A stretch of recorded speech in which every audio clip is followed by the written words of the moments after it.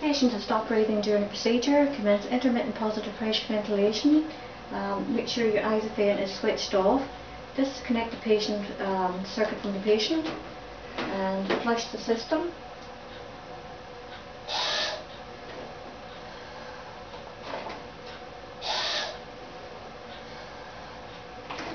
Fill the reservoir bag with O2. Reconnect the patient. Make sure your pop-off valve is closed and commence intermittent positive pressure ventilation.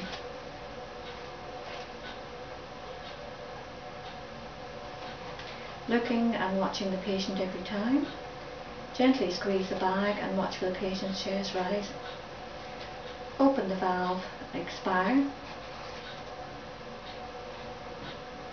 Close the valve and breathe every 10 seconds. Open, expire.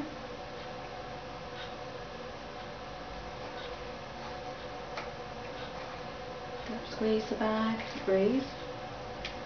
Open, expire. And wait about 10 seconds between each breath. And give one breath. Close and breathe. Open and expire.